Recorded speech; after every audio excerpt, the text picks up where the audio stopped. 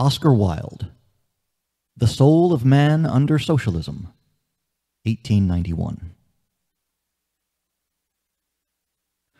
The chief advantage that would result from the establishment of socialism is, undoubtedly, the fact that socialism would relieve us from that sordid necessity of living for others, which in the present condition of things presses so hardly upon almost everybody. In fact, scarcely anyone at all escapes. Now and then, in the course of the century, a great man of science like Darwin, a great poet like Keats, a fine critical spirit like Monsieur Renan, a supreme artist like Flaubert, has been able to isolate himself, to keep himself out of reach of the clamorous claims of others, to stand under the shelter of the wall, as Plato puts it, and so to realize the perfection of what was in him, to his own incomparable gain, and to the incomparable and lasting gain of the whole world. These, however, are exceptions. The majority of people spoil their lives by an unhealthy and exaggerated altruism, are forced indeed so to spoil them. They find themselves surrounded by hideous poverty, by hideous ugliness, by hideous starvation. It is inevitable that they should be strongly moved by all this. The emotions of man are stirred more quickly than man's intelligence, and, as I pointed out some time ago in an article on the function of criticism, it is much more easy to have sympathy with suffering than it is to have sympathy with thought.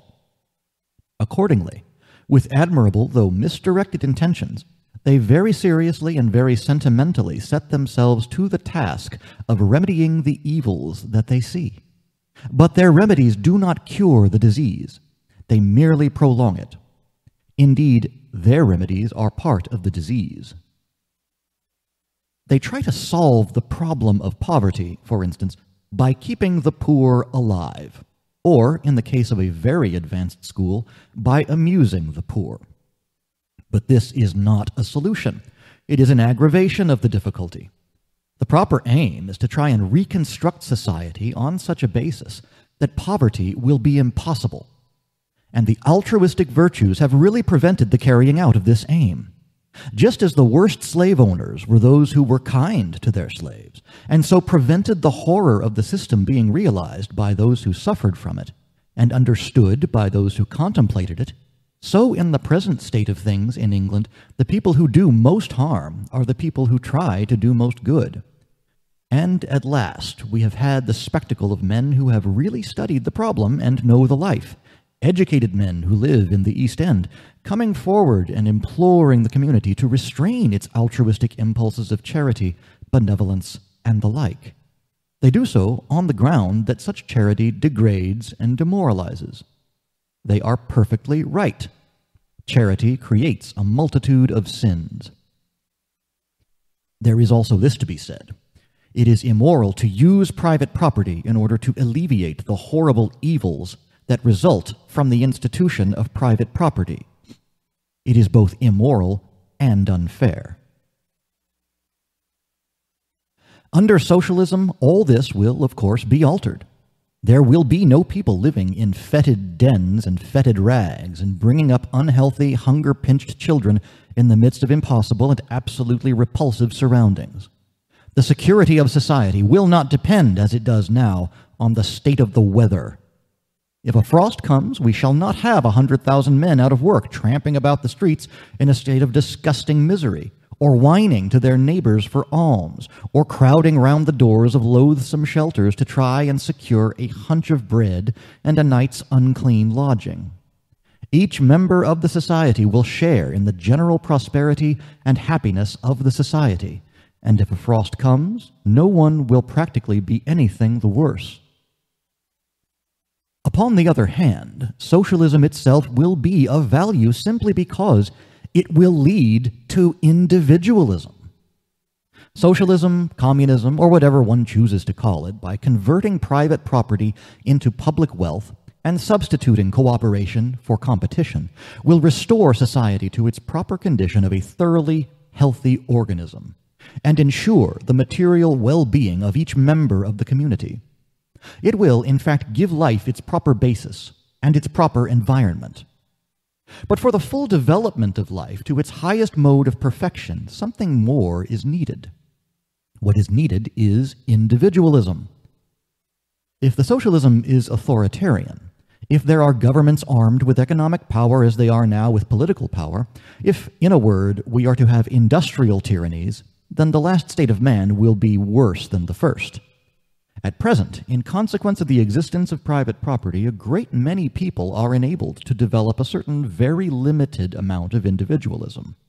They are either under no necessity to work for their living, or are enabled to choose the sphere of activity that is really congenial to them and gives them pleasure.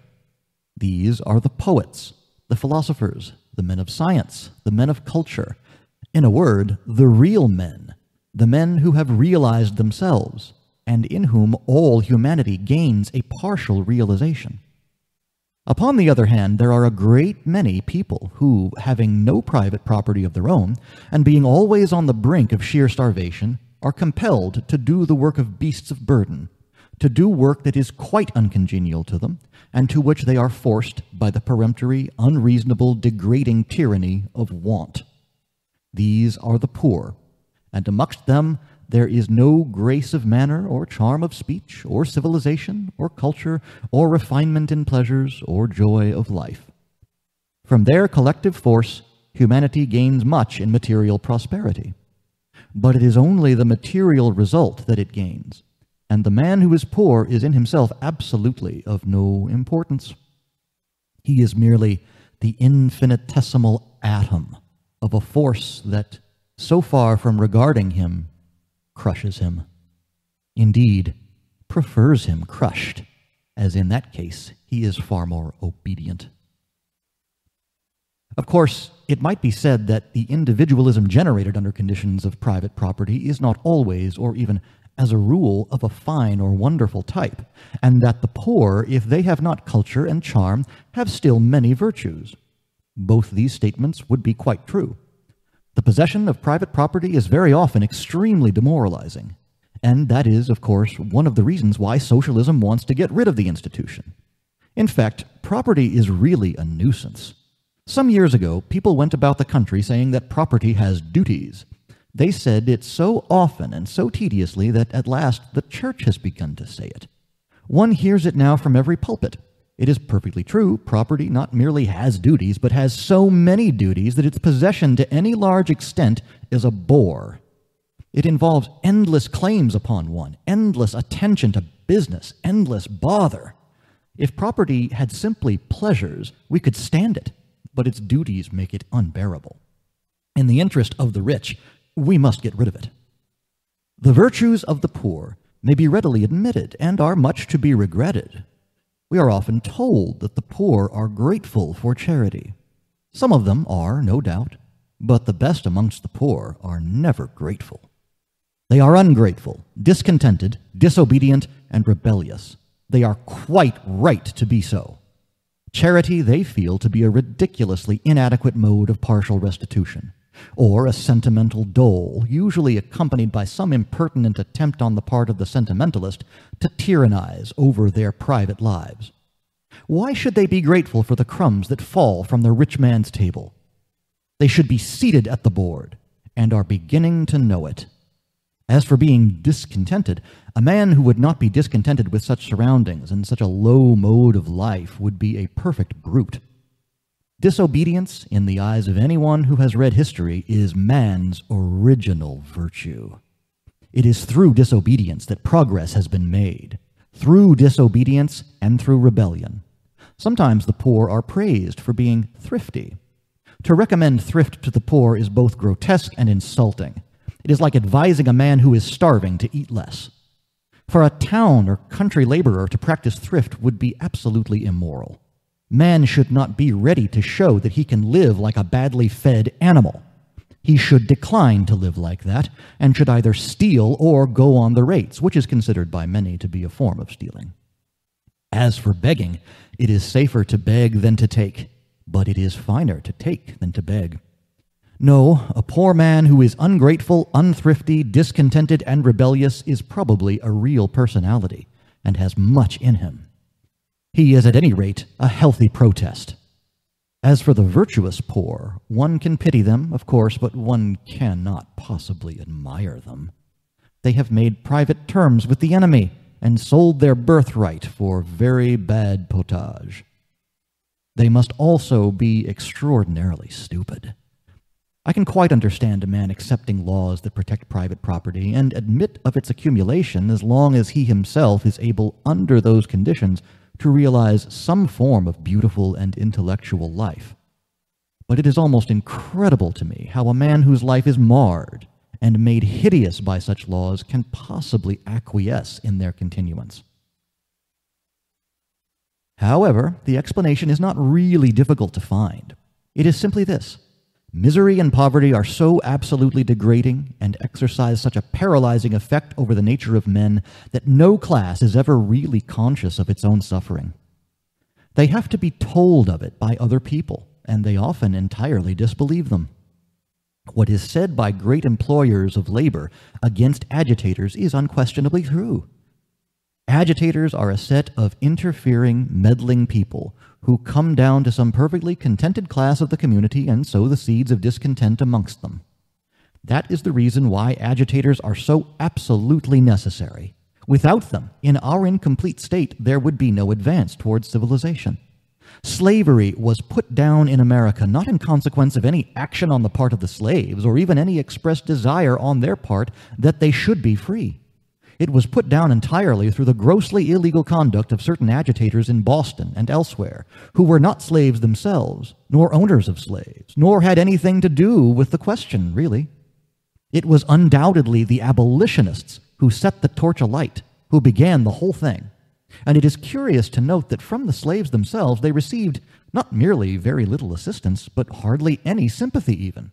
And when, at the close of the war, the slaves found themselves free, found themselves indeed so absolutely free that they were free to starve, many of them bitterly regretted the new state of things.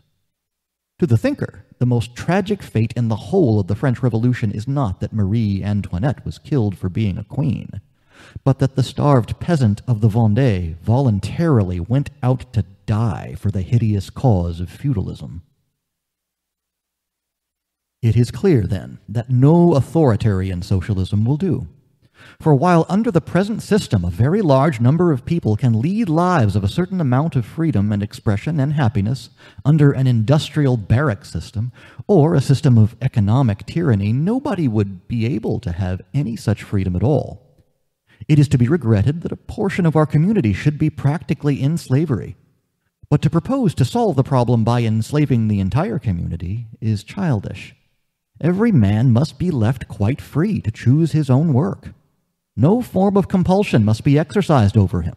If there is, his work will not be good for him, will not be good in itself, and will not be good for others. And by work, I simply mean activity of any kind. I hardly think that any socialist nowadays would seriously propose that an inspector should call every morning at each house to see that each citizen rose up and did manual labor for 8 hours. Humanity has got beyond that stage, and reserves such a form of life for the people whom, in a very arbitrary manner, it chooses to call criminals. But I confess that many of the socialistic views that I have come across seem to me to be tainted with ideas of authority, if not of actual compulsion. Of course, authority and compulsion are out of the question. All association must be quite voluntary. It is only in voluntary association that man is fine. But it may be asked how individualism, which is now more or less dependent on the existence of private property for its development, will benefit by the abolition of such private property. The answer is very simple.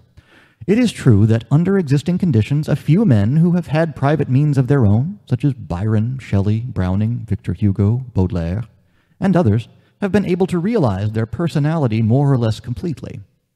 Not one of these men ever did a single day's work for hire. They were relieved from poverty. They had an immense advantage.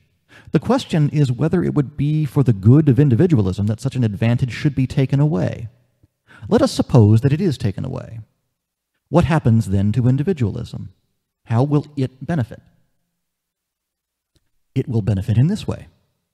Under the new conditions, individualism will be far freer, far finer, and far more intensified than it is now. I am not talking of the great imaginatively realized individualism of such poets as I have mentioned, but of the great actual individualism, latent and potential in mankind generally. For the recognition of private property has really harmed individualism and obscured it by confusing a man with what he possesses. It has led individualism entirely astray. It has made gain, not growth, its aim, so that man thought that the important thing was to have and did not know that the important thing is to be. The true perfection of man lies not in what man has, but in what man is. Private property has crushed true individualism and set up an individualism that is false. It has debarred one part of the community from being individual by starving them. It has debarred the other part of the community from being individual by putting them on the wrong road and encumbering them. Indeed, so completely has man's personality been absorbed by his possessions that the English law has always treated offenses against a man's property with far more severity than offenses against his person. And property is still the test of complete citizenship. The industry necessary for the making of money is also very demoralizing. In a community like ours, where property confers immense distinction, social position, honor, respect, titles, and other pleasant things of the kind, man, being naturally ambitious, makes it his aim to accumulate this property, and goes on wearily and tediously accumulating it long after he has got far more than he wants, or can use, or enjoy, or perhaps even know of. Man will kill himself by overwork in order to secure property, and really, considering the enormous advantages that property brings, one is hardly surprised.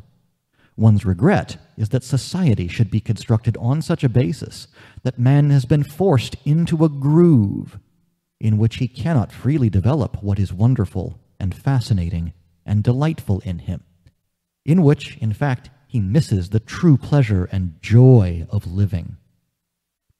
He is also, under existing conditions, very insecure.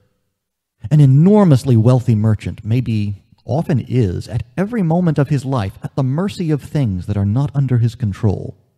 If the wind blows an extra point or so, or the weather suddenly changes, or some trivial thing happens, his ship may go down, his speculations may go wrong, and he finds himself a poor man, with his social position quite gone. Now, nothing should be able to harm a man except himself. Nothing should be able to rob a man at all. What a man really has is what is in him. What is outside of him should be a matter of no importance. With the abolition of private property, then, we shall have true, beautiful, healthy individualism. Nobody will waste his life in accumulating things and the symbols for things. One will live. To live is the rarest thing in the world. Most people exist. That is all. It is a question whether we have ever seen the full expression of a personality, except on the imaginative plane of art. In action, we never have. Caesar, says Mommsen, was the complete and perfect man. But how tragically insecure was Caesar!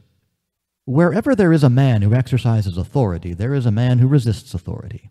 Caesar was very perfect, but his perfection traveled by too dangerous a road. Marcus Aurelius was the perfect man, says Renan. Yes, the great emperor was a perfect man. But how intolerable were the endless claims upon him! He staggered under the burden of the empire. He was conscious how inadequate one man was to bear the weight of that titan and too vast orb. What I mean by a perfect man is one who develops under perfect conditions, one who is not wounded or worried or maimed or in danger. Most personalities have been obliged to be rebels. Half their strength has been wasted in friction. Byron's personality, for instance, was terribly wasted in its battle with the stupidity and hypocrisy and Philistinism of the English. Such battles do not always intensify strength. They often exaggerate weakness. Byron was never able to give us what he might have given us. Shelley escaped better. Like Byron, he got out of England as soon as possible, but he was not so well known. If the English had had any idea of what a great poet he really was, they would have fallen on him with tooth and nail and made his life as unbearable to him as they possibly could. But he was not a remarkable figure in society, and consequently he escaped to a certain degree. Still, even in Shelley, the note of rebellion is sometimes too strong. The note of the perfect personality is not rebellion, but peace. It will be a marvelous thing, the true personality of man, when we see it. It will grow naturally and simply, flower-like, or as a tree grows. It will not be at discord. It will never argue or dispute. It will not prove things. It will know everything. And yet it will not busy itself about knowledge. It will have wisdom. Its value will not be measured by material things. It will have nothing, and yet it will have everything. And whatever one takes from it, it will still have. So rich will it be. It will not be always meddling with others or asking them to be like itself. It will love them because they will be different, and yet while it will not meddle with others, it will help all, as a beautiful thing helps us by being what it is. The personality of man will be very wonderful. It will be as wonderful as the personality of a child. In its development, it will be assisted by Christianity, if men desire that. But if men do not desire that, it will develop nonetheless surely, for it will not worry itself about the past, nor care whether things happened or did not happen. Nor will it admit any laws but its own laws, nor any authority but its own authority. Yet it will love those who sought to intensify it and speak often of them. And of these, Christ was one. Know thyself was written over the portal of the antique world. Over the portal of the new world, be thyself shall be written. And the message of Christ to man was simply, be thyself. That is the secret of Christ. When Jesus talks about the poor, he simply means personalities. Just as when he talks about the rich, he simply means people who have not developed their personalities. Jesus moved in a community that allowed the accumulation of private property just as ours does, and the gospel that he preached was not that in such a community it is an advantage for a man to live on scanty, unwholesome food, to wear ragged, unwholesome clothes, to sleep in horrid, unwholesome dwellings, and a disadvantage for a man to live under healthy, pleasant, and decent conditions. Such a view would have been wrong there, and then, and would of course be still more wrong now and in England. For as man moves northwards, the material necessities of life become of more vital importance, and our society is infinitely more complex and displays far greater extremes of luxury and pauperism than any society of the antique world. What Jesus meant was this. He said to man, you have a wonderful personality. Develop it. Be yourself. Don't imagine that your perfection lies in accumulating or possessing external things. Your perfection is inside of you. If only you could realize that, you would not want to be rich. Ordinary riches can be stolen from a man. Real riches cannot. In the treasury house of your soul there are infinitely precious things that may not be taken from you. And so, try so to shape your life that external things will not harm you. And try also to get rid of personal property. It involves sordid preoccupation, endless industry, continual wrong. Personal property hinders individualism at every step. It is to be noted that Jesus never says that impoverished people are necessarily good or wealthy people necessarily bad. That would not have been true. Wealthy people are, as a class, better than impoverished people, more moral, more intellectual, more well-behaved. There is only one class in the community that thinks more about money than the rich, and that is the poor. The poor can think of nothing else. That is the misery of being poor. What Jesus does say is that man reaches his perfection not through what he has, not even through what he does, but entirely through what he is. And so the wealthy young man who comes to Jesus is represented as a thoroughly good citizen who has broken none of the laws of his state, none of the commandments of his religion. He is quite respectable in the ordinary sense of that extraordinary word. Jesus says to him, you should give up private property.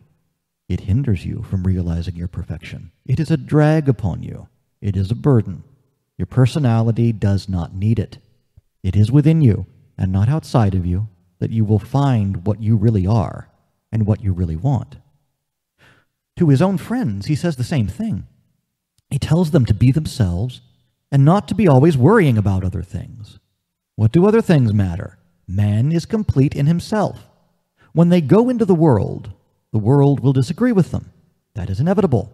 The world hates individualism, but that is not to trouble them. They are to be calm and self-centered. If a man takes their cloak, they are to give him their coat, just to show that material things are of no importance. If people abuse them, they are not to answer back. What does it signify? The things people say of a man do not alter a man. He is what he is. Public opinion is of no value whatsoever. Even if people employ actual violence, they are not to be violent in turn. That would be to fall to the same low level. After all, even in prison, a man can be quite free. His soul can be free. His personality can be untroubled. He can be at peace. And above all things, they are not to interfere with other people or judge them in any way. Personality is a very mysterious thing. A man cannot always be estimated by what he does. He may keep the law and yet be worthless. He may break the law and yet be fine. He may be bad without ever doing anything bad. He may commit a sin against society and yet realize through that sin his true perfection. There was a woman who was taken in adultery. We are not told the history of her love, but that love must have been very great, for Jesus said that her sins were forgiven her, not because she repented, but because her love was so intense and wonderful. Later on, a short time before his death, as he sat at a feast, the woman came in and poured costly perfumes on his hair. His friends tried to interfere with her and said that it was an extravagance and that the money that the perfume cost should have been expended on charitable relief of people in want, or something of that kind. Jesus did not accept that view. He pointed out that the material needs of man were great and very permanent, but that the spiritual needs of man were greater still, and that in one divine moment, and by selecting its own mode of expression, a personality might make itself perfect. The world worships the woman, even now, as a saint. Yes, there are suggestive things in individualism. Socialism annihilates family life, for instance. With the abolition of private property, marriage in its present form must disappear. This is part of the program. Individualism accepts this and makes it fine. It converts the abolition of legal restraint into a form of freedom that will help the full development of personality and make the love of man and woman more wonderful, more beautiful, and more ennobling. Jesus knew this. He rejected the claims of family life, although they existed in his day and community in a very marked form. "Who is my mother? Who are my brothers?" he said when he was told that they wished to speak to him. When one of his followers asked leave to go and bury his father, "Let the dead bury the dead," was his terrible answer. He would allow no claim whatsoever to be made on personality. And so, he who would lead a Christ-like life is he who is perfectly and absolutely himself. He may be a great poet or a great man of science, or a young student at a university, or one who watches sheep upon a moor, or a maker of dramas like Shakespeare, or a thinker about God like Spinoza, or a child who plays in a garden, or a fisherman who throws his nets into the sea. It does not matter what he is, as long as he realizes the perfection of the soul that is within him. All imitation in morals and in life is wrong. Through the streets of Jerusalem at the present day crawls one who is mad and carries a wooden cross on his shoulders. He is a symbol of the lives that are marred by imitation. Father Damien was Christ-like when he went out to live with the lepers, because in such service he realized fully what was best in him. But he was not more Christ-like than Wagner when he realized his soul in music, or than Shelley when he realized his soul in song. There is no one type for man. There are as many perfections as there are imperfect men. And while to the claims of charity a man may yield and yet be free, to the claims of conformity no man may yield and remain free at all. Individualism, then, is what, through socialism, we are to attain to. As a natural result, the state must give up all idea of government. It must give it up because, as a wise man once said many centuries before Christ, there is such a thing as leaving mankind alone. There is no such thing as governing mankind. All modes of government are failures. Despotism is unjust to everybody, including the despot, who was probably made for better things. Oligarchies are unjust to the many, and ochlocracies are unjust to the few. High hopes were once formed of democracy, but democracy means simply the bludgeoning of the people by the people for the people. It has been found out. I must say that it was high time, for all authority is quite degrading. It degrades those who exercise it and degrades those over whom it is exercised. When it is violently, grossly, and cruelly used, it produces a good effect by creating, or at any rate bringing out, the spirit of revolt and individualism that is to kill it. When it is used with a certain amount of kindness and accompanied by prizes and rewards, it is dreadfully demoralizing. People, in that case, are less conscious of the horrible pressure that is being put on them, and so go through their lives in a sort of coarse comfort, like petted animals, without ever realizing that they are probably thinking other people's thoughts, living by other people's standards, wearing practically what one may call other people's second-hand clothes, and never being themselves for a single moment. He who would be free, says a fine thinker, must not conform. And authority, by bribing people to conform, produces a very gross kind of overfed barbarism amongst us. With authority, punishment will pass away.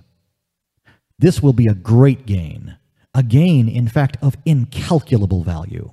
As one reads history, not in the expurgated editions written for schoolboys and passmen, but in the original authorities of each time, one is absolutely sickened, not by the crimes that the wicked have committed, but by the punishments that the good have inflicted. And a community is infinitely more brutalized by the habitual employment of punishment than it is by the occasional occurrence of crime. It obviously follows that the more punishment is inflicted, the more crime is produced, and most modern legislation has clearly recognized this and has made it its task to diminish punishment as far as it thinks it can. Wherever it has really diminished it, the results have always been extremely good. The less punishment, the less crime. When there is no punishment at all, crime will either cease to exist, or if it occurs, will be treated by physicians as a very distressing form of dementia, to be cured by care and kindness. For what are called criminals nowadays are not criminals at all. Starvation and not sin is the parent of modern crime. That indeed is the reason why our criminals are, as a class, so absolutely uninteresting from any psychological point of view. They are not marvelous Macbeths and terrible Vautrins. They are merely what ordinary, respectable, commonplace people would be if they had not got enough to eat. When private property is abolished, there will be no necessity for crime, no demand for it. It will cease to exist. Of course, all crimes are not crimes against property, though such are the crimes that the English law, valuing what a man has more than what a man is, punishes with the harshest and most horrible severity, if we accept the crime of murder and regard death as worse than penal servitude, a point on which our criminals, I believe, disagree. But though a crime may not be against property, it may spring from the misery and rage and depression produced by our wrong system of property holding, and so, when that system is abolished, will disappear. When each member of the community has sufficient for his wants and is not interfered with by his neighbor, it will not be an object of any interest to him to interfere with anyone else. Jealousy, which is an extraordinary source of crime in modern life, is an emotion closely bound up with our conceptions of property, and under socialism and individualism will die out. It is remarkable that in communistic tribes, jealousy is entirely unknown. Now, as the state is not to govern, it may be asked what the state is to do. The state is to be a voluntary association that will organize labor and be the manufacturer and distributor of necessary commodities. The state is to make what is useful. The individual is to make what is beautiful. And as I have mentioned, the word labor, I cannot help saying that a great deal of nonsense is being written and talked nowadays about the dignity of manual labor. There is nothing necessarily dignified about manual labor at all, and most of it is absolutely degrading. It is mentally and morally injurious to man to do anything in which he does not find pleasure, and many forms of labor are quite pleasureless activities and should be regarded as such. To sweep a slushy crossing for 8 hours on a day when the east wind is blowing is a disgusting occupation. To sweep it with mental, moral, or physical dignity seems to me to be impossible. To sweep it with joy would be appalling. Man is made for something better than disturbing dirt. All work of that kind should be done by a machine. And I have no doubt that it will be so. Up to the present, man has been, to a certain extent, the slave of machinery, and there is something tragic in the fact that as soon as man had invented a machine to do his work, he began to starve. This, however, is, of course, the result of our property system and our system of competition. One man owns a machine which does the work of 500 men. 500 men are, in consequence, thrown out of employment, and having no work to do, become hungry and take to thieving. The one man secures the produce of the machine and keeps it, and has 500 times as much as he should have, and probably, which is of much more importance, a great deal more than he really wants. Were that machine the property of all, everyone would benefit by it. It would be an immense advantage to the community. All unintellectual labor, all monotonous, dull labor, all labor that deals with dreadful things and involves unpleasant conditions must be done by machinery. Machinery must work for us in coal mines, and do all sanitary services, and be the stoker of steamers, and clean the streets, and run messages on wet days, and do anything that is tedious or distressing. At present, machinery competes against man. Under proper conditions, machinery will serve man. There is no doubt at all that this is the future of machinery, and just as trees grow while the country gentleman is asleep, so while humanity will be amusing itself or enjoying cultivated leisure, which, and not labor, is the aim of man, or making beautiful things, or reading beautiful things, or simply contemplating the world with admiration and delight, machinery will be doing all the necessary and unpleasant work. The fact is that civilization requires slaves. The Greeks were quite right there.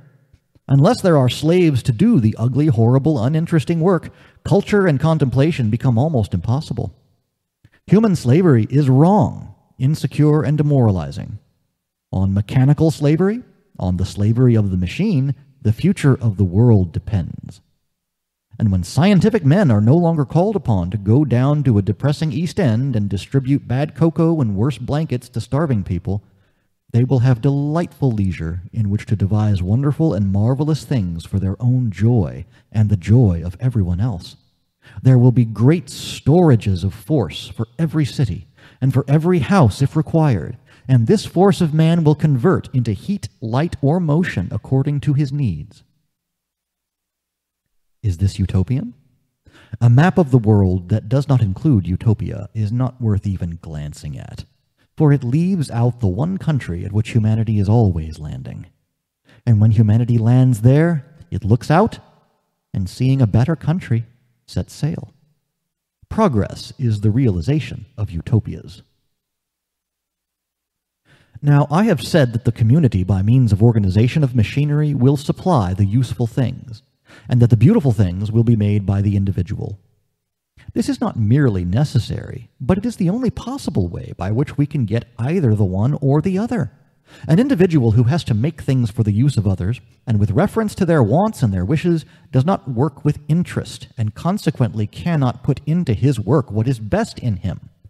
Upon the other hand, whenever a community or a powerful section of a community, or a government of any kind, attempts to dictate to the artist what he is to do, art either entirely vanishes or becomes stereotyped or degenerates into a low and ignoble form of craft. A work of art is the unique result of a unique temperament. Its beauty comes from the fact that the author is what he is. It has nothing to do with the fact that other people want what they want. Indeed, the moment that an artist takes notice of what other people want and tries to supply the demand, he ceases to be an artist and becomes a dull or an amusing craftsman, an honest or a dishonest tradesman. He has no further claim to be considered as an artist. Art is the most intense mode of individualism that the world has known. I am inclined to say that it is the only real mode of individualism that the world has known. Crime, which under certain conditions may seem to have created individualism, must take cognizance of other people and interfere with them. It belongs to the sphere of action. But alone, without any reference to his neighbors, without any interference, the artist can fashion a beautiful thing. And if he does not do it solely for his own pleasure, he is not an artist at all.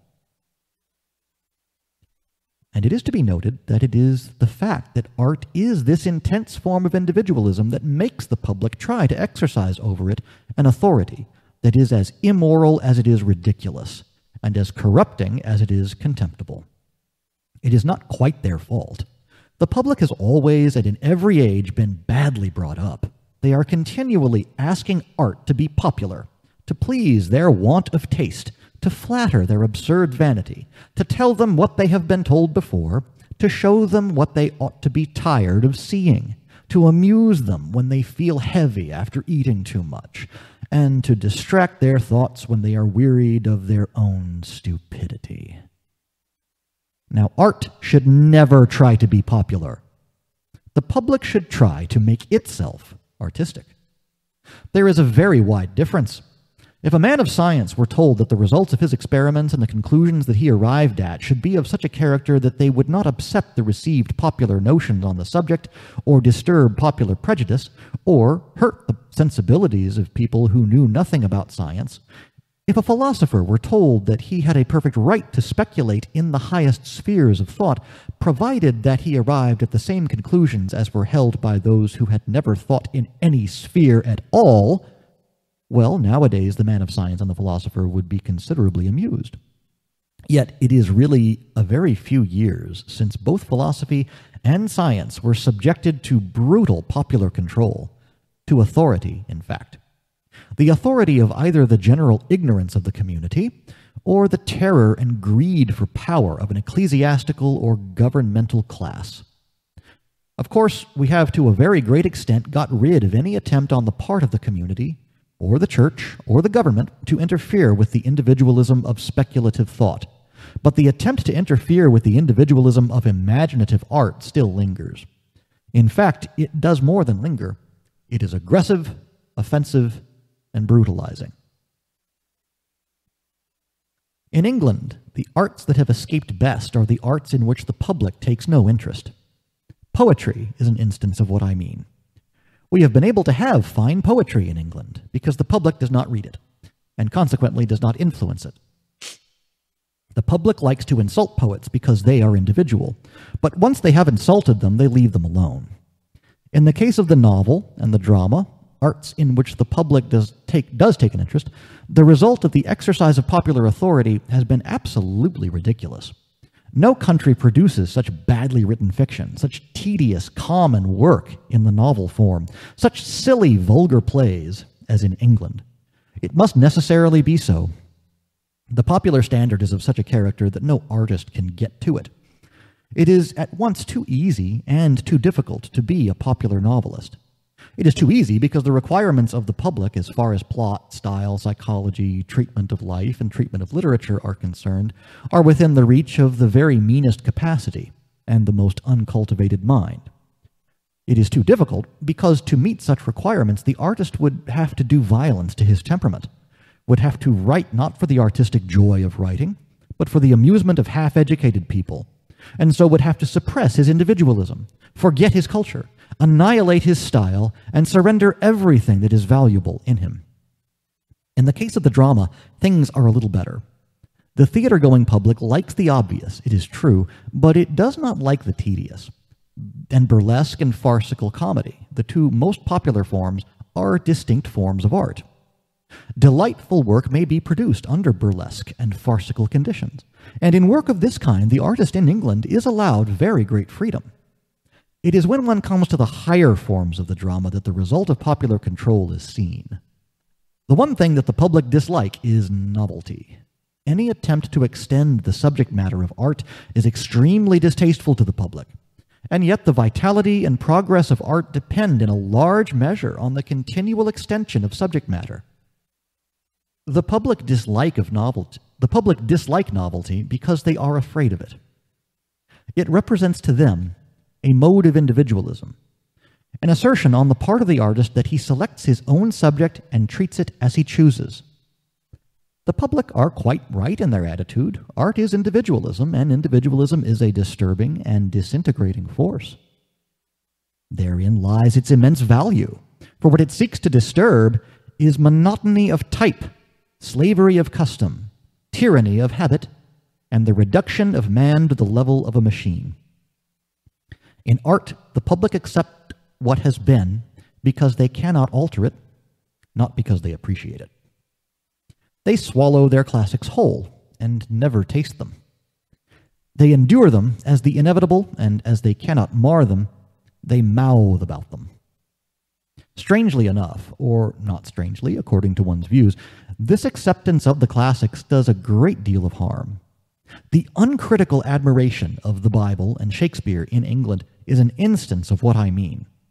With regard to the Bible, considerations of ecclesiastical authority enter into the matter, so that I need not dwell upon the point.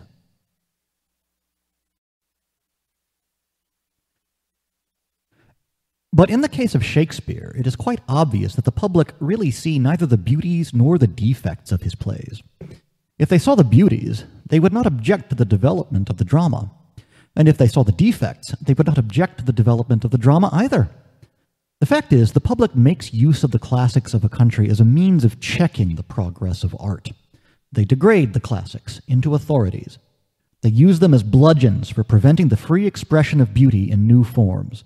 They are always asking a writer why he does not write like somebody else, or a painter why he does not paint like somebody else, quite oblivious of the fact that if either of them did anything of the kind, he would cease to be an artist.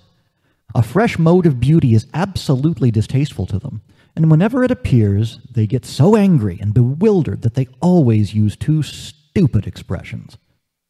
One is that the work of art is grossly unintelligible, the other, that the work of art is grossly immoral. What they mean by these words seems to me to be this. When they say a work is grossly unintelligible, they mean that the artist has said or made a beautiful thing that is new. When they describe a work as grossly immoral, they mean that the artist has said or made a beautiful thing that is true. The former expression has reference to style, the latter to subject matter. But they probably use the words very vaguely, as an ordinary mob will use ready-made paving stones. There is not a single real poet or prose writer of this century, for instance, on whom the British public has not solemnly conferred diplomas of immorality. And these diplomas practically take the place with us of what in France is the formal recognition of an Academy of Letters, and fortunately make the establishment of such an institution quite unnecessary in England. Of course, the public is very reckless in its use of the word. That they should have called Wordsworth an immoral poet was only to be expected. Wordsworth was a poet. But that they should have called Charles Kingsley an immoral novelist is extraordinary. Kingsley's prose was not of a very fine quality. Still, there is the word, and they use it as best they can.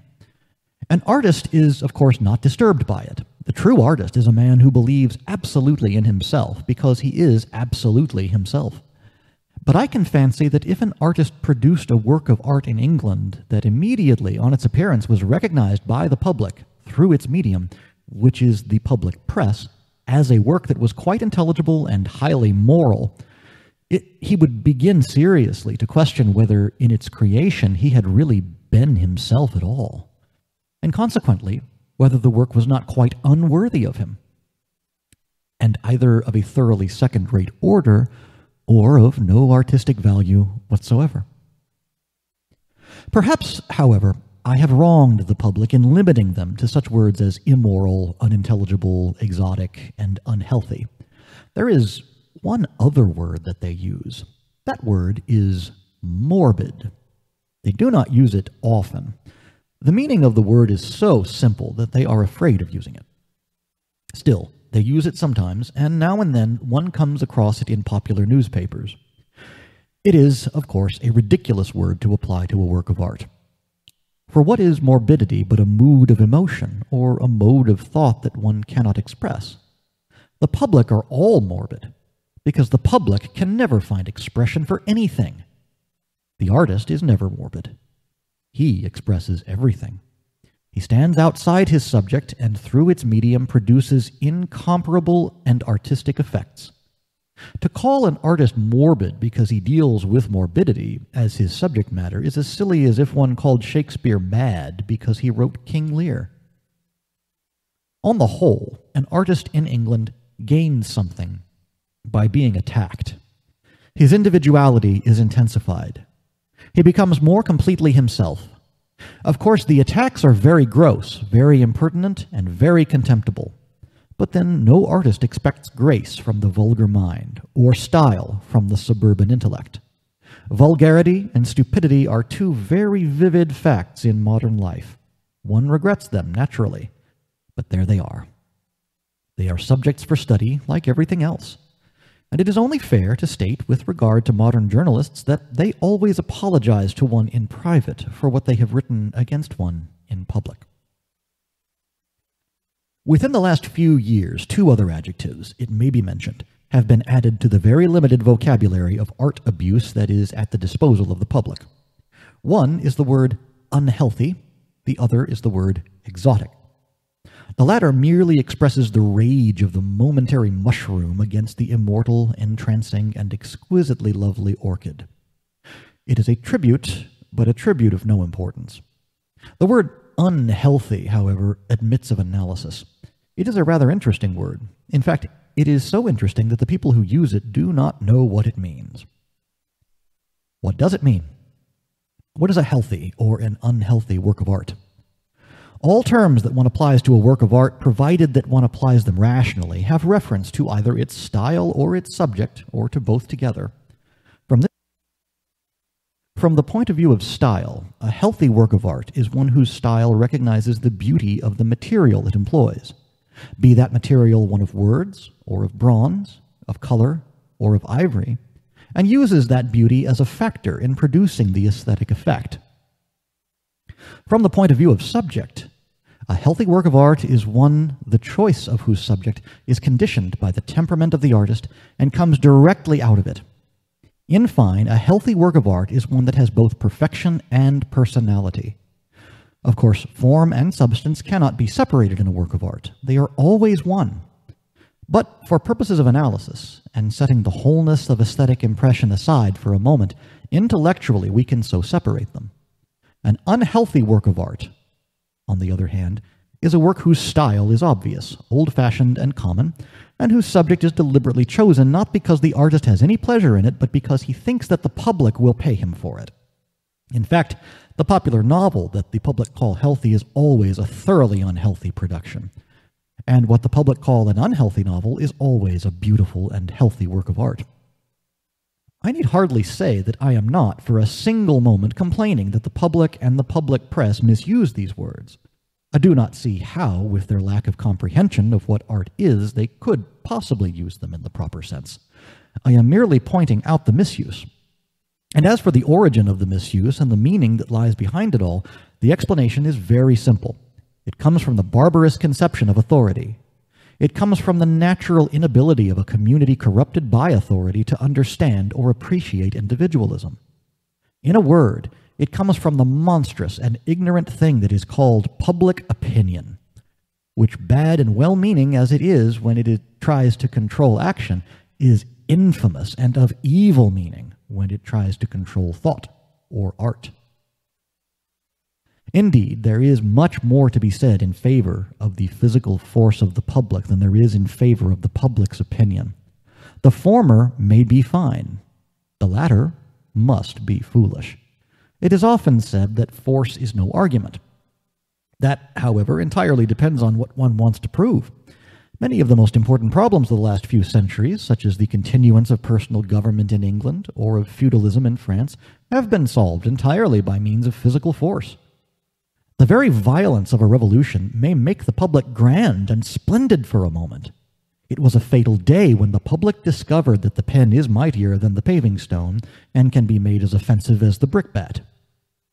They at once sought for the journalist, found him, developed him, and made him their industrious and well-paid servant.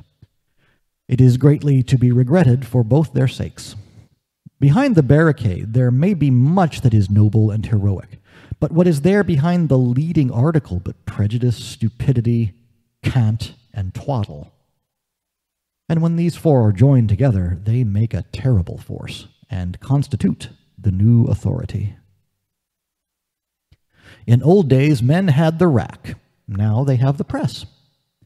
That is an improvement, certainly. But still, it is very bad and wrong and demoralizing. Somebody, was it Burke, called journalism the fourth estate. That was true at the time, no doubt. But at the present moment, it really is the only estate. It has eaten up the other three. The Lords temporal say nothing. The Lords spiritual have nothing to say, and the House of Commons has nothing to say and says it. We are dominated by journalism.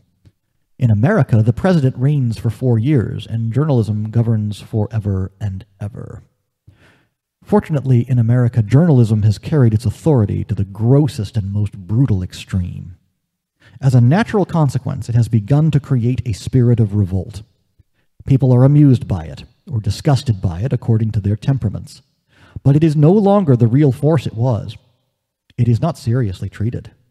In England, journalism, not except in a few well-known instances having been carried to such excesses of brutality, is still a great factor, a really remarkable power. The tyranny that it proposes to exercise over people's private lives seems to me to be quite extraordinary. The fact is that the public have an insatiable curiosity to know everything except what is worth knowing. Journalism, conscious of this and having tradesman-like habits, supplies their demands. In centuries before ours, the public nailed the ears of journalists to the pump. That was quite hideous. In this century, journalists have nailed their own ears to the keyhole. That is much worse. And what aggravates the mischief is that the journalists who are most to blame are not the amusing journalists who write for what are called society papers.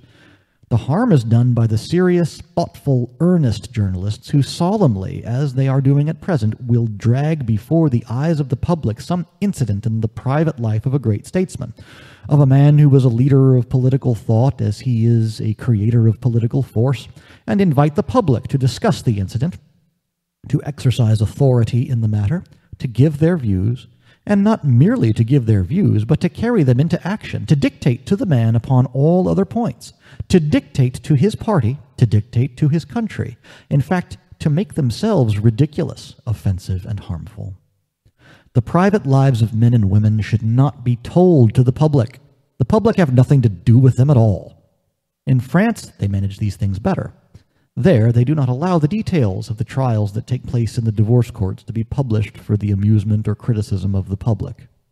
All that the public are allowed to know is that the divorce has taken place and was granted on petition of one or other or both of the married parties concerned. In France, in fact, they limit the journalist and allow the artist almost perfect freedom. Here, we allow absolute freedom to the journalist and entirely limit the artist. English public opinion, that is to say, tries to constrain and impede and warp the man who makes things that are beautiful in effect, and compels the journalist to retail things that are ugly, or disgusting, or revolting in fact, so that we have the most serious journalists in the world and the most indecent newspapers. It is no exaggeration to talk of compulsion. There are possibly some journalists who take a real pleasure in publishing horrible things, or who, being poor, look to scandals as forming a sort of permanent basis for an income. But there are other journalists, I feel certain, men of education and cultivation, who really dislike publishing these things, who know that it is wrong to do so, and only do it because the unhealthy conditions under which their occupation is carried on oblige them to supply the public with what the public wants, and to compete with other journalists in making that supply as full and satisfying to the gross popular appetite as possible. It is a very degrading position for any body of educated men to be placed in, and I have no doubt that most of them feel it acutely. However, let us leave what is really a very sordid side of the subject and return to the question of popular control in the matter of art, by which I mean public opinion dictating to the artist the form which he is to use, the mode in which he is to use it, and the materials with which he is to work. I have pointed out that the arts which have escaped best in England are the arts in which the public have not been interested. They are, however, interested in the drama, and as a certain advance has been made in the drama within the last 10 or 15 years, it is important to point out that this advance is entirely due to a few individual artists refusing to accept the popular want of taste as their standard, and refusing to regard art as a mere matter of demand and supply. With his marvelous and vivid personality, with a style that has really a true color element in it, with his extraordinary power, not over mere mimicry, but over imaginative and intellectual creation, Mr. Irving had his sole object been to give the public what it wanted, could have produced the commonest plays in the commonest manner, and made as much success and money as a man could possibly desire. But his object was not that. His object was to realize his own perfection as an artist, under certain conditions and in certain forms of art. At first, he appealed to the few. Now he has educated the many. He has created in the public both taste and temperament. The public appreciate his artistic success immensely. I often wonder, however, whether the public understand that that success is entirely due to the fact that he did not accept their standard, but realized his own. With their standard, the Lyceum would have been a sort of second-rate booth, as some of the popular theatres in London are at present. Whether they understood it or not, the fact, however, remains that taste and temperament have, to a certain extent, been created in the public, and that the public is capable of developing these qualities.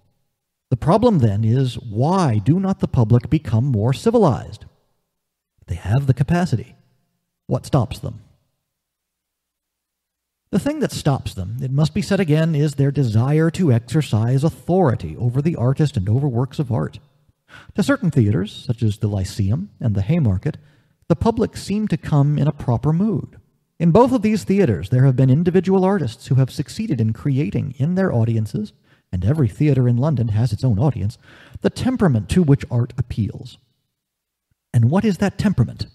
It is the temperament of receptivity. That is all.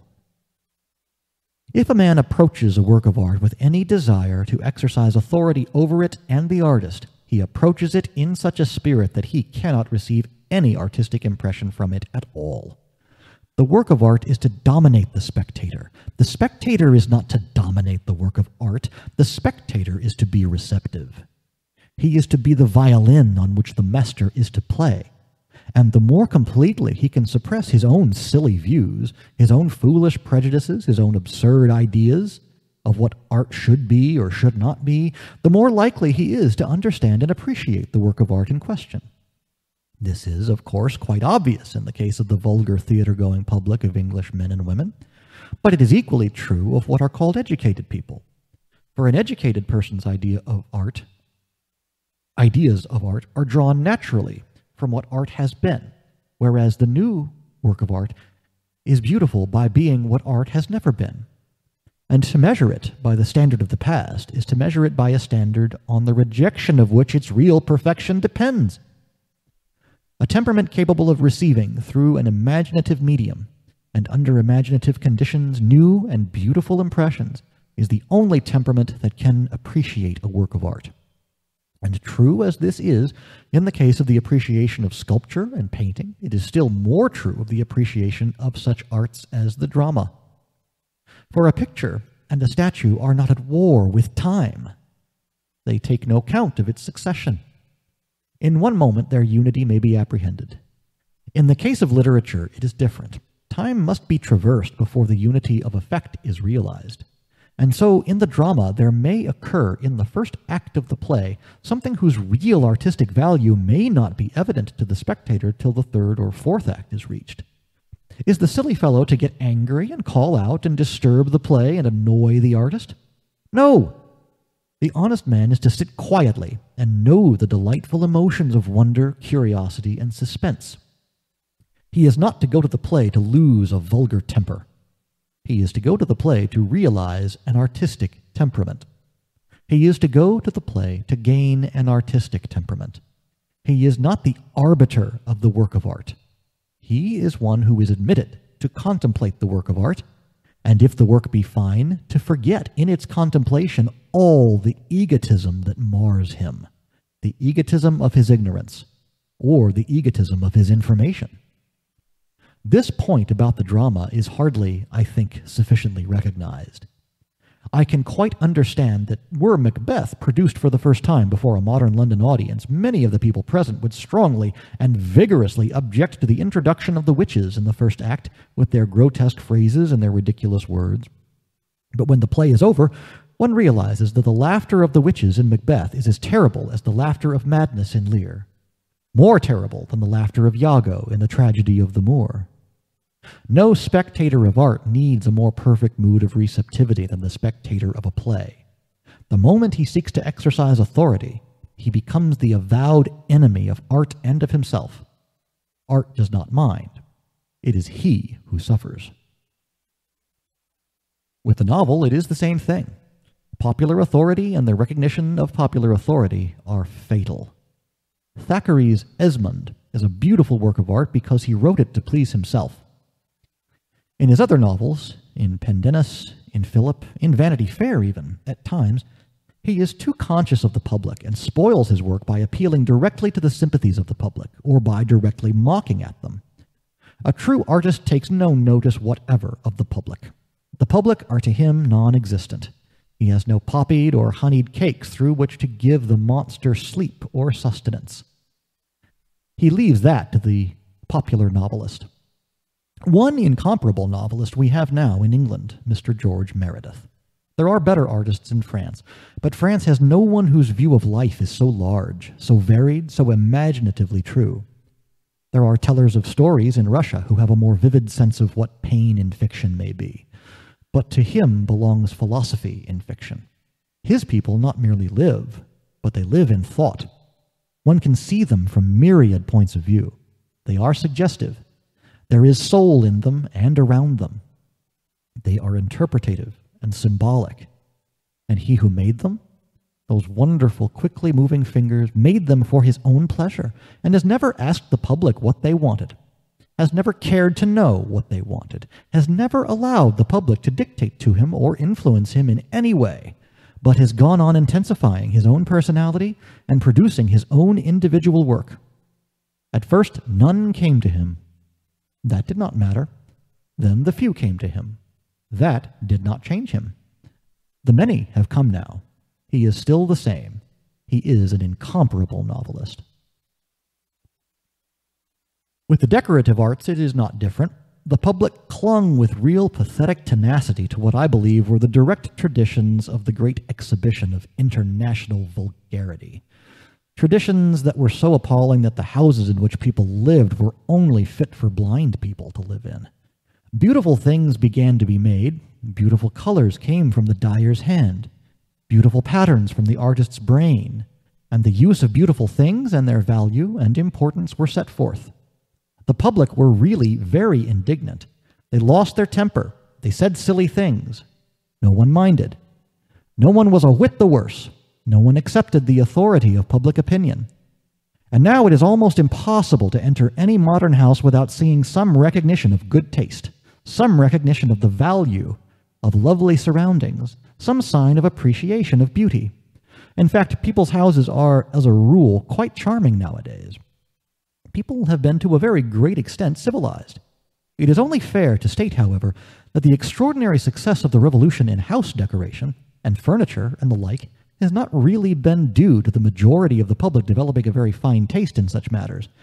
It has been chiefly due to the fact that the craftsmen of things so appreciated the pleasure of making what was beautiful and woke to such a vivid consciousness of the hideousness and vulgarity of what the public had previously wanted, that they simply starved the public out. It would be quite impossible at the present moment to furnish a room as rooms were furnished a few years ago without going for everything to an auction of second-hand furniture from some third-rate lodging house. The things are no longer made. However they may object to it, people must nowadays have something charming in their surroundings. Fortunately for them, their assumption of authority in these art matters came to entire grief.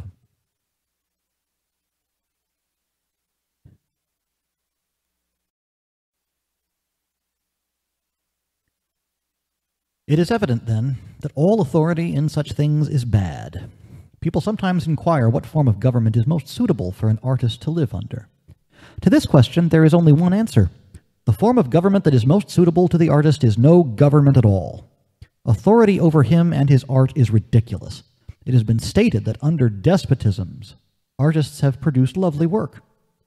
This is not quite so.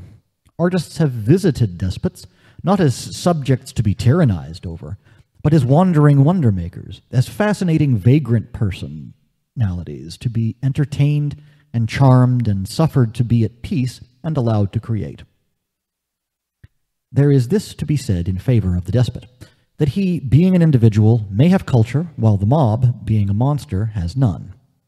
One who is an emperor and king may stoop down to pick up a brush for a painter, but when the democracy stoops down, it is merely to throw mud. Yet the democracy have not so far to stoop as the emperor. In fact, when they want to throw mud, they have not to stoop at all. But there is no necessity to separate the monarch from the mob. All authority is equally bad.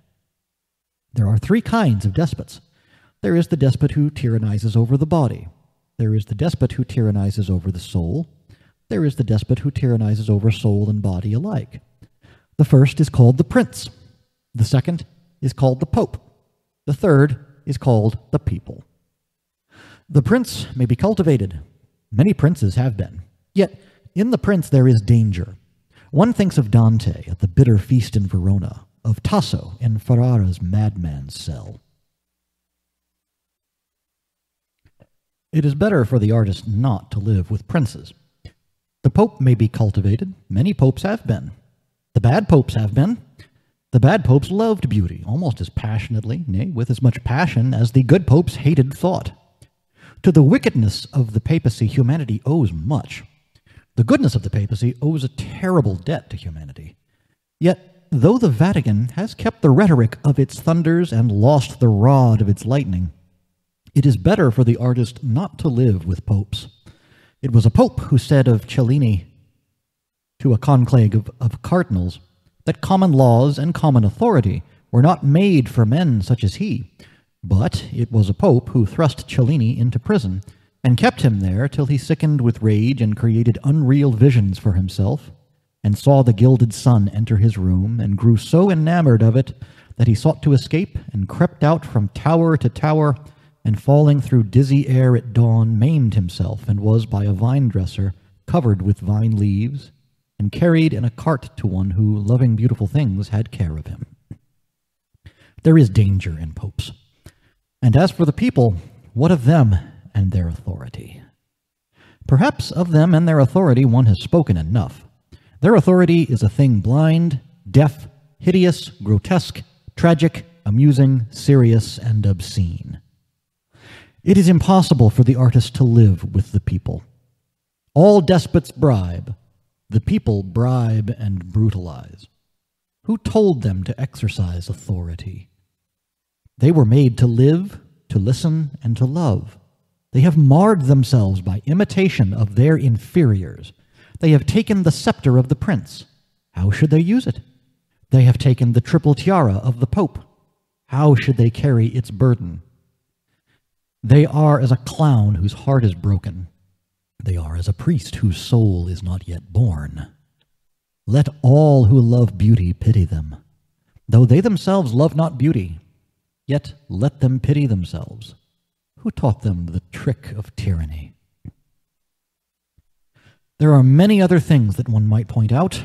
One might point out how the Renaissance was great because it sought to solve no social problem and busied itself not about such things, but suffered the individual to develop freely, beautifully, and naturally, and so had great and individual artists and great and individual men. One might point out how Louis XIV, by creating the modern state, destroyed the individualism of the artist and made things monstrous in their monotony of repetition and contemptible in their conformity to rule, and destroyed throughout all France all those fine freedoms of expression that had made tradition new in beauty and new modes one with antique form. But the past is of no importance. The present is of no importance. It is with the future that we have to deal. For the past is what man should not have been. The present is what man ought not to be. The future is what artists are. It will, of course, be said that such a scheme, as is set forth here, is quite unpractical and goes against human nature. This is perfectly true. It is unpractical, and it goes against human nature. This is why it is worth carrying out, and that is why one proposes it. For what is a practical scheme? A practical scheme is either a scheme that is already in existence or a scheme that could be carried out under existing conditions. But it is exactly the existing conditions that one objects to, and any scheme that could accept these conditions is wrong and foolish. The conditions will be done away with, and human nature will change. The only thing that one really knows about human nature is that it changes. Change is the one quality we can predicate of it. The systems that fail are those that rely on the permanency of human nature, and not on its growth and development. The error of Louis XIV was that he thought human nature would always be the same. The result of his error was the French Revolution. It was an admirable result. All the results of the mistakes of governments are quite admirable. It is to be noted also that individualism does not come to man with any sickly cant about duty, which merely means doing what other people want because they want it, or any hideous cant about self-sacrifice, which is merely a survival of savage mutilation. In fact, it does not come to man with any claims upon him at all. It comes naturally and inevitably out of man. It is the point to which all development tends. It is the differentiation to which all organisms grow. It is the perfection that is inherent in every mode of life, and towards which every mode of life quickens. And so individualism exercises no compulsion over man. On the contrary, it says to man that he should suffer no compulsion to be exercised over him. It does not try to force people to be good. It knows that people are good when they are let alone. Man will develop individualism out of himself. Man is now so developing individualism. To ask whether individualism is practical is like asking whether evolution is practical. Evolution is the law of life, and there is no evolution except towards individualism. Where this tendency is not expressed, it is a case of artificially arrested growth, or of disease, or of death. Individualism will also be unselfish and unaffected. It has been pointed out that one of the results of the extraordinary tyranny of authority is that words are absolutely distorted from their proper and simple meaning, and are used to express the obverse of their right signification. What is true about art is true about life. A man is called affected nowadays if he dresses as he likes to dress. But in doing that, he is acting in a perfectly natural manner. Affectation, in such manners, consists in dressing according to the views of one's neighbor, whose views, as they are the views of the majority, will probably be extremely stupid. Or a man is called selfish if he lives in a manner that seems to him most suitable for the full realization of his own personality, if, in fact, the primary aim of his life is self-development. But this is the way in which everyone should live. Selfishness is not living as one wishes to live. It is asking others to live as one wishes to live. And unselfishness is letting other people's lives alone, not interfering with them. Selfishness always aims at creating around it an absolute uniformity of type. Unselfishness recognizes infinite variety of type as a delightful thing, accepts it, acquiesces in it, enjoys it. It is not selfish to think for oneself. A man who does not think for himself does not think at all. It is grossly selfish to require of one's neighbor that he should think in the same way and hold the same opinions. Why should he? If he can think, he will probably think differently. If he cannot think, it is monstrous to require thought of any kind from him. A red rose is not selfish because it wants to be a red rose. It would be horribly selfish if it wanted all the other flowers in the garden to be both red and roses. Under individualism, people will be quite natural and absolutely unselfish, and will know the meanings of the words and realize them in their free, beautiful lives. Nor will men be egotistic as they are now. For the egotist is he who makes claims upon others, and the individualist will not desire to do that. It will not give him pleasure. When man has realized individualism, he will also realize sympathy, and exercise it freely and spontaneously. Up to the present, man has hardly cultivated sympathy at all. He is merely sympathy with pain, and sympathy with pain is not the highest form of sympathy. All sympathy is fine, but sympathy with suffering is the least fine mode. It is tainted with egotism. It is apt to become morbid. There is in it a certain element of terror for our own safety. We become afraid that we ourselves might be as the leper or as the blind, and that no man would have care of us. It is curiously limiting, too. One should sympathize with the entirety of life, not with life's sores and maladies merely, but with life's joy and beauty and energy and health and freedom. The wider sympathy is, of course, the more difficult. It requires more unselfishness. Anybody can sympathize with the sufferings of a friend, but it requires a very fine nature. It requires, in fact, the nature of a true individualist to sympathize with a friend's success. In the modern stress of competition and struggle for place, such sympathy is naturally rare, and is also very much stifled by the immoral ideal of uniformity of type and conformity to rule, which is so prevalent everywhere and is perhaps most obnoxious in England. Sympathy with pain there will, of course, always be.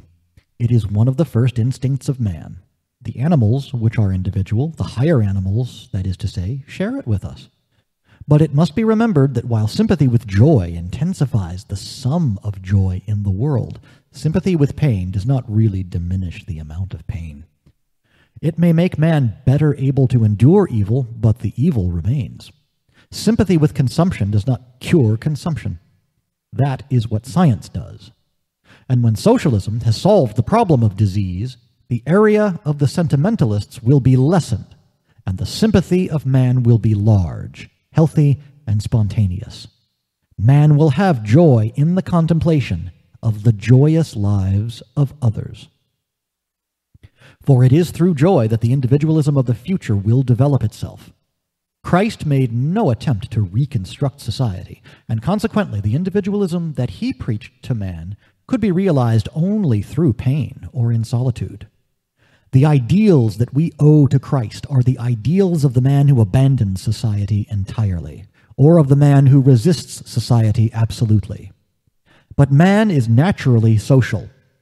Even the Thebaid became peopled at last. And though the Cenobite realizes his personality, it is often an impoverished personality that he so realizes.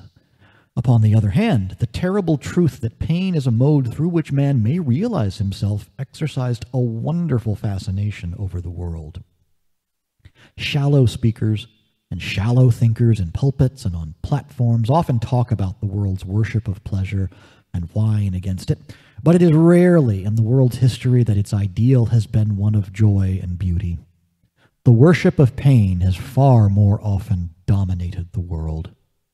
Medievalism, with its saints and martyrs, its love of self-torture, its wild passion for wounding itself, its gashing with knives, its whipping with rods, medievalism is real Christianity, and the medieval Christ is the real Christ. When the Renaissance dawned upon the world and brought with it the new ideals of the beauty of life and the joy of living, men could not understand Christ. Even art shows us that. The painters of the Renaissance drew Christ as a little boy playing with another boy in a palace or a garden, or lying back in his mother's arms, smiling at her, or at a flower, or at a bright bird, or as a noble, stately figure moving nobly through the world, or as a wonderful figure rising in a sort of ecstasy from death to life. Even when they drew him crucified, they drew him as a beautiful God on whom evil men had inflicted suffering. But he did not preoccupy them much. What delighted them was to paint the men and women whom they admired, and to show the loveliness of this lovely earth. They painted many religious pictures. In fact, they painted far too many, and the monotony of type and motive is wearisome and was bad for art. It was the result of the authority of the public in art matters and is to be deplored. But their soul was not in the subject. Raphael was a great artist when he painted his portrait of the Pope. When he painted his Madonnas and infant Christs, he is not a great artist at all.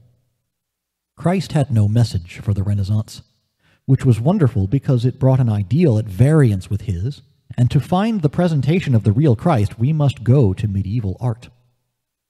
There he is one maimed and marred, one who is not comely to look on because beauty is a joy, one who is not in fair raiment because that may be a joy also.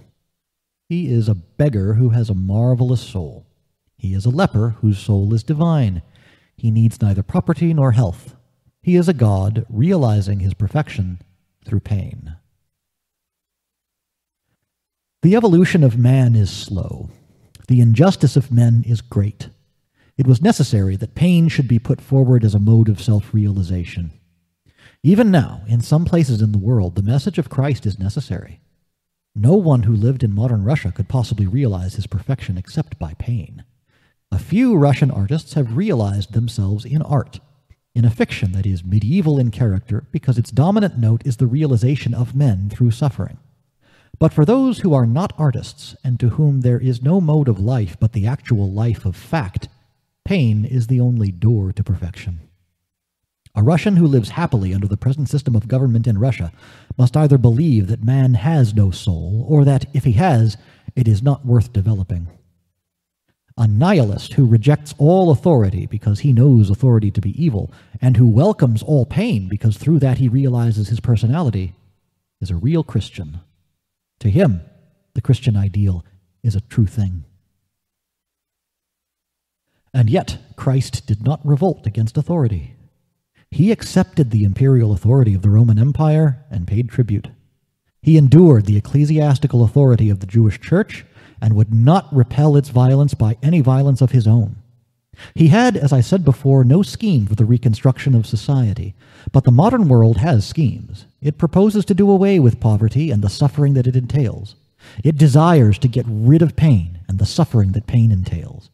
It trusts to socialism and to science as its methods. What it aims at is an individualism expressing itself through joy. This individualism will be larger, fuller, lovelier than any individualism has ever been. Pain is not the ultimate mode of perfection. It is merely provisional and a protest. It has reference to wrong, unhealthy, unjust surroundings. When the wrong and the disease and the injustice are removed, it will have no further place. It will have done its work.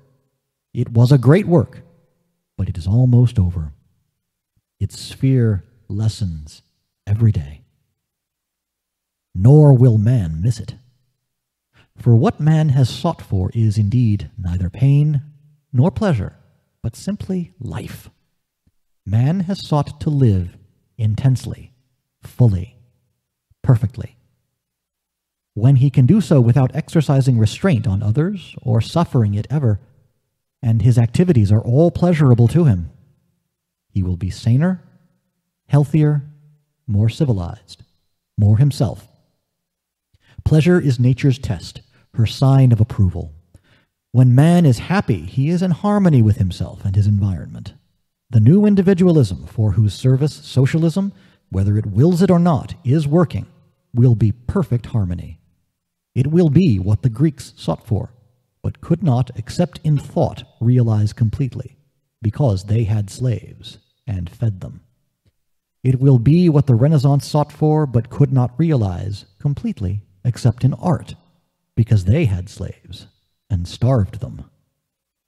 It will be complete, and through it each man will attain to his perfection. The new individualism is the new Hellenism.